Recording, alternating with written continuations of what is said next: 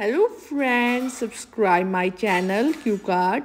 Describe your experience when you change your school or college QCard. You should say why did you change your school or college? When was it? Was that helpful? What were consequences after that? And explain how you felt about it. Let's start. Nobody can forget their school days. It's time of the joy, memories, playing and studying, and doing extra circular activity. Students change their school many times due to change of their accommodation. Parents job transfer and better education in urban cities.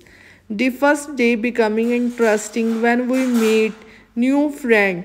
Here I am going to talk about my first day in higher secondary school. I have completed my primary education in my hometown.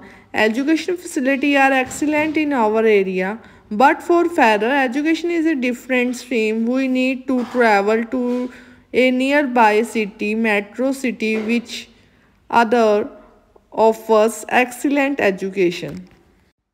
So it was the first day and I have traveled nearly 50 kilometers from my hometown, and I was curious to know the new school. I had heard a lot about my new school from my friends. New batches mates were really welcoming and they all introduced me to Wall School. We visited the canteen with friends and spent time in the library and playground. It was a wonderful first day.